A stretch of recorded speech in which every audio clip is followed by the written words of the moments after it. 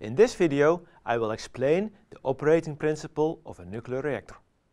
Let's first recap a bit the fission chain process in a nuclear reactor core. If a slow neutron hits a uranium-235 nucleus, it will lead in 9 out of 10 cases to nuclear fission. In this process, 2 fission fragments are produced, the brown bullets, and on average 2.5 fission neutrons. The probability for a fast neutron to be absorbed by another uranium atom is very small, and therefore we have to try to slow down the neutrons by letting them collide with light nuclei, like hydrogen or carbon, a process which is called moderation. The slow neutrons, after moderation, can easily be absorbed by uranium-235. Of course, in each generation, we need an equal amount of fission reactions for a constant power production. So the other neutrons will have to leak away or need to be absorbed, for example by the control rods or by the uranium-238 in the fuel. In the latter case, uranium-239 is produced, which decays after 2 steps into plutonium-239, which is also fissile and which can be fissioned in the next generation of fission processes. The fission process takes place in a nuclear reactor core, which is positioned in a reactor vessel on this figure. The red-yellow circuit is called the primary loop and contains water with a pressure of 150 bar and temperature of about 300 degrees Celsius at the core inlet and 330 degrees Celsius at the core outlet. The heat is transferred to a secondary loop with lower pressure, leading to the formation of steam that drives the turbine. A generator connected to the shaft of the turbine produces electricity. After expansion, the steam is condensed to water and pumped back to the steam generator. On top of the reactor vessel, you see the control rods, which contain neutron-absorbing materials and which can be inserted in the reactor core to control the reactor power.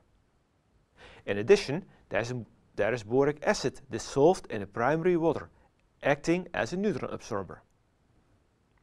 The concentration of it can be reduced slowly during operation to compensate for the buildup of the fission products in the fuel and for the reduction of the fissile isotopes during burnup.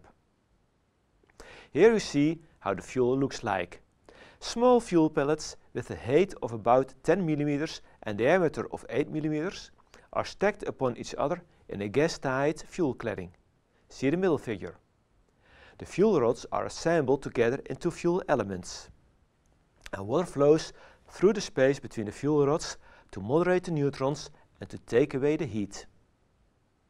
Another type of reactor also works with water as a coolant, but at a lower pressure of around 70 bar and a temperature of about 285 degrees Celsius.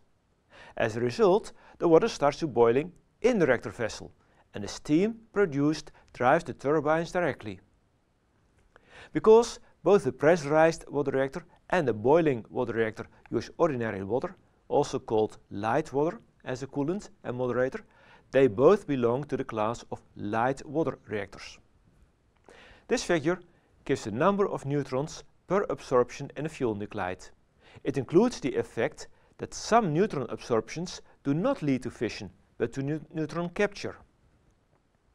For a stationary fission chain reaction, the value of the number of neutrons per absorption should be larger than unity, because at least one new neutron is needed for a fission event in the next generation. If the line is above 2, there is 1 neutron left to convert uranium-238 into the fissile plutonium, or to convert thorium-232 into fissile uranium-233. In principle, breeding is possible then, meaning that the number of fissile isotopes in the fuel increases. As you can see, this parameter is strongly dependent on energy. If the neutron initiating a new fission is thermal, the thorium fuel cycle is most beneficial, while in the fast energy range, the uranium-plutonium fuel cycle has preference. In that range, the plutonium isotopes give considerably more neutrons per fission than the uranium isotopes. Here we show the principle of the fission chain reaction again. Let's first simplify the scheme a bit by omitting in the plot the two intermediate decay steps from uranium-238 to plutonium-239.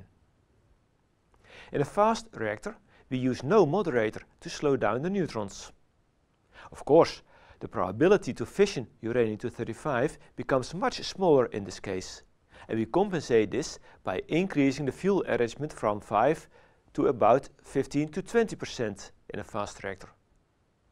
In this way, we can compensate for the lack of moderation and a fission chain reaction is still possible. Here we see the scheme for a fission chain reaction for a reactor fueled with uranium-235 and own-bred plutonium-239. I want to emphasize one important thing. We have seen that the plutonium isotopes produce more neutrons in a fission event if the neutron that causes the fission has a higher energy. And this is highlighted at the right bottom part of the plot. Now imagine we would use plutonium-239 right from the beginning of reactor operation. In that case, we have many more fission neutrons in each generation and the possibility to breed more plutonium than we consume. We have then made a fast breeder reactor that produces more plutonium than it consumes. The concept of a fast breeder reactor is illustrated in this figure. In each fission event, we produce so many neutrons that we convert more uranium-238 into plutonium than we consume.